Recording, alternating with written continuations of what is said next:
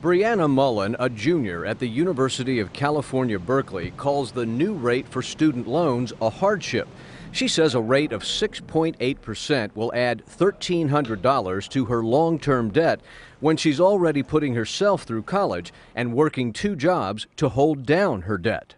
I think it's really unfair for students to be in this place where they can't even bet on the next 3 years, or they can't even bet that they'll be able to finish their college degree and still be able to afford rent after they graduate, let alone even finding a job in their desired profession. It's very discouraging and it's very disappointing. Anthony Paolino, a senior at Providence College, worries the new interest rate will harm veterans.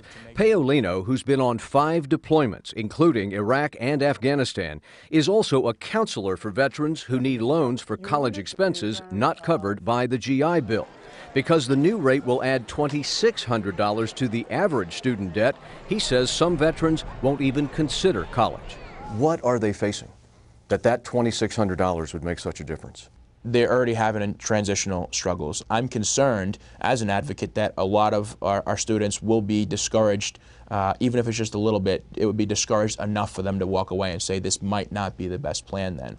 Both parties in Congress agree that 6.8% is too high. They just don't agree on how to fix it.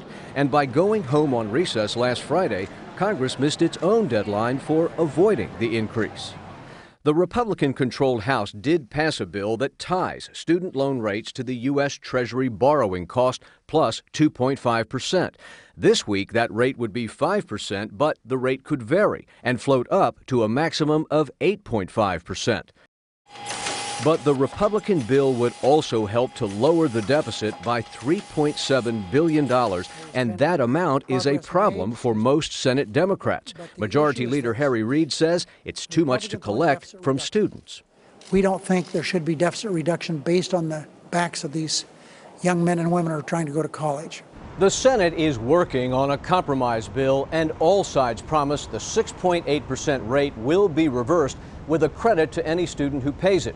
But when Congress left for home, there were major differences between the House and the Senate, and the pathway to this promised deal isn't clear. Wyatt Andrews, CBS News, Washington.